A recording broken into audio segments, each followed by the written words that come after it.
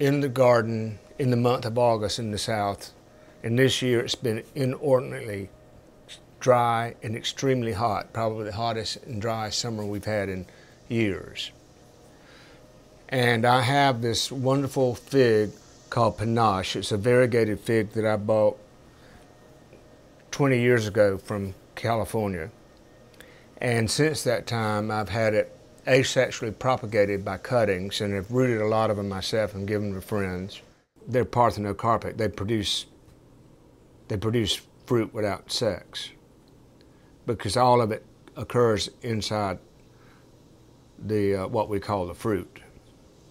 The word in Greek is psychos for fig, word origin for our word called a sycophant, and which is an obsequious flatterer, or what we might commonly call a brown noser. But in ancient Greece, figs were so valued that it was against the law to export them. And I think how the word evolved was that somebody would go around and find out who was putting figs on the black market and go to the authorities and turn them in for doing it, and therefore, they wanted to make themselves look good, so they became called sycophants.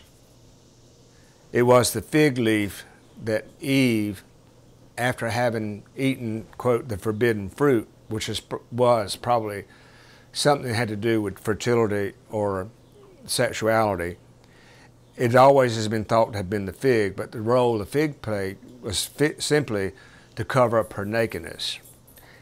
And it is, in my opinion, the beginning of fashion, because it was the first form of apparel that mankind ever wore, which fig leaves to cover up their nakedness.